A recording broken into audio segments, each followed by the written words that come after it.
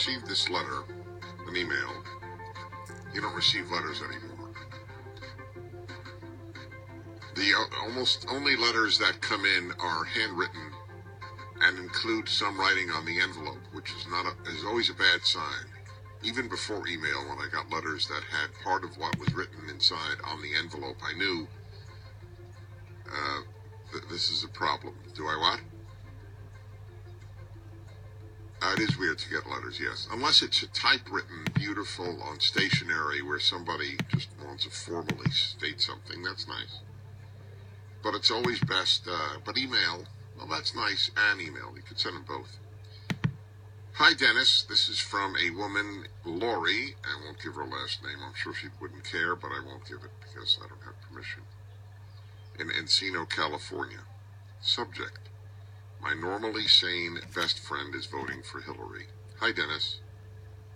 Incidentally, that is an interesting evolution from dear to hi. No, dear has gone the way of dear. It's pretty much, that's it. I wonder what that means. It may not mean much, but it's well, certainly it's more of the informal taking over, like nobody gets dressed up for anything anymore, including church.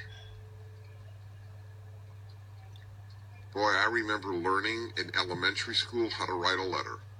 Dear so-and-so, if it's formal, you put a colon. If it's informal, you put a comma. Skip a line, then you begin, right? At the end, it's sincerely yours or very truly yours. Formality is dying a fast death. Anyway, I still do on occasion, dear so-and-so. Like, dear so. Well, I mean, what are you going to do if you get a hate letter and you respond, which I do on occasion? So I don't know if I do dear then, but on occasion I will still do dear Mr. So-and-so. Can't do hi Mr. So-and-so, right? Hi has to have a first name. Anyway, hi Dennis, my best friend, and then I get the name, her best female friend, was always conservative until she met her current boyfriend, who has convinced her to be Democrat. How does that happen?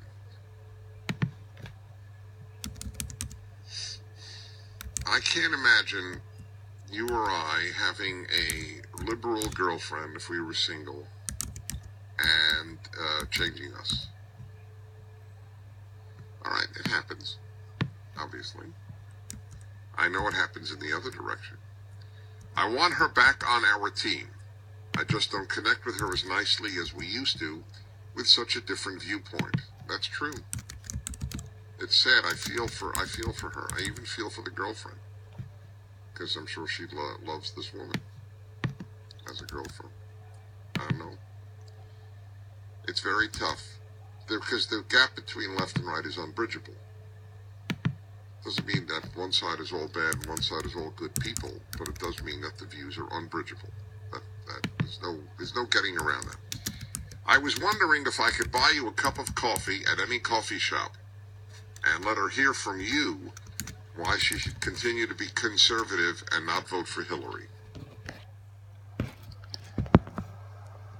I would love to take her up on this offer, but I obviously can't because of time. But that's not why I'm reading this to you. I want to continue. I have trouble verbalizing it myself, but just know from listening to you that it's the way to be for any hope of this country to stay the great country it is. I figure you must enjoy a good cappuccino or beverage of your choice, and I know you like converting people to conservatism, especially those who once were and left. So I thought you might agree to 15 or 20 minutes of your time, or less if you wish, etc., etc. Okay, thank you, and then her name. Oh, she writes at the end. This is cute. I'm sure the answer is either no, or I won't even get an answer, but I have to try. It would be epic if you said yes. Thank you. Well, all right, so I am certainly giving it time on the air. So why am I reading you this? It's so interesting. and so important, and so what I fear about our great country. People don't know how to make the case for it. Now, first of all, if the friend is now on the left, I don't believe the friend believed in conservatism. I think the friend had a conservative instinct, like many have a liberal instinct. That's the way they were raised, or that's just the familiar, and therefore they vote that way. But it was not an understanding of what it stands for. You can't understand what conservatism stands for and then change your mind. It doesn't make sense. It makes sense that you would change. There are people who change, obviously, Republican to Democrat and vice versa. I understand that. But to all of a sudden, you don't believe in liberty, e pluribus unum, and in God we trust as the foundational trinity of the American civilization. It just, you decided they're not worthy. You think that expanding government with insurmountable, immeasurable almost debt is a good thing. You think that half the American people not paying federal taxes and being supported by others is a good thing.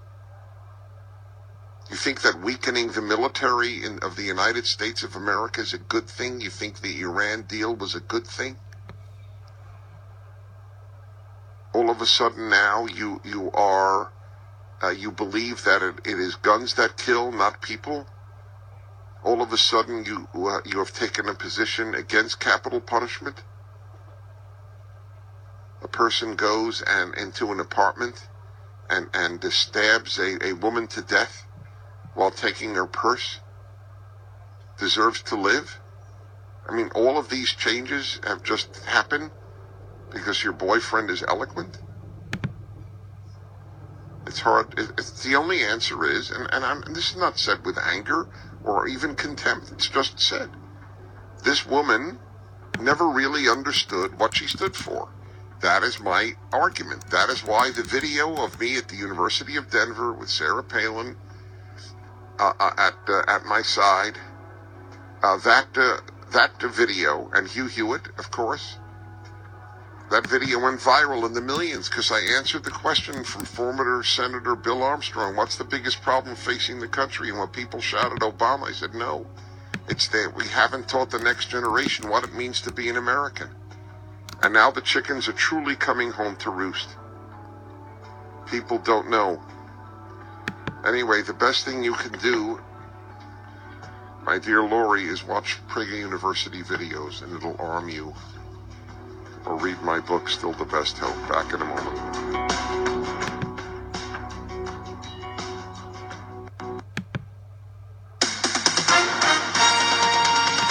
With SRN News, I'm Keith Peters in Washington. On the eve of the crucial Indiana primary, Donald Trump is mocking his Republican rivals.